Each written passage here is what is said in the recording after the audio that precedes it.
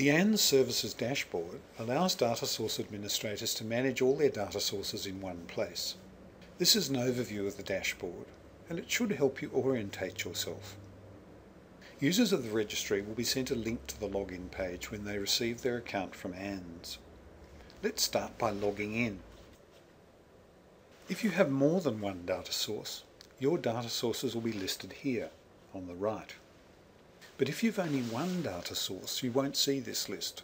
You'll be taken straight to the settings of your data source or your records. We'll go there in a minute.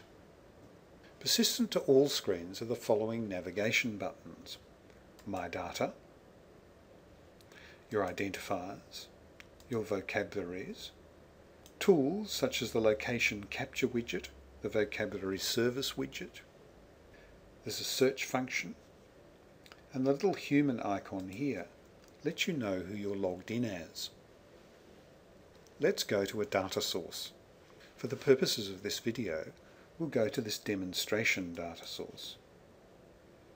Note that the dashboard is highlighted in blue because this is where you are.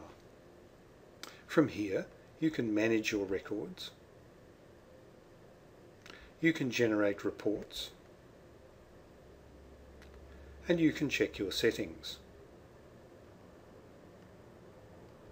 Back in the dashboard, note the status summary of your records and that you can scroll down to see different views of your records. Top left, there's a breadcrumb trail. Below that, an activity log.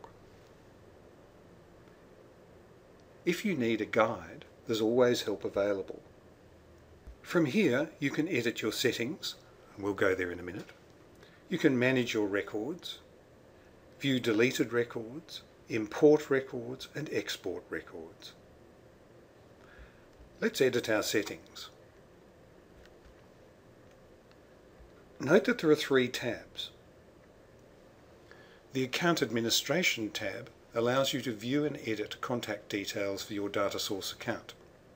It's important to keep this information up to date so that ANDS can easily get in contact with you in the event of system changes or planned outages.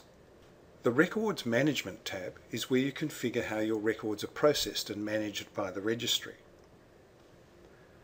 The Harvester tab is where you control all aspects of harvesting metadata from your data source.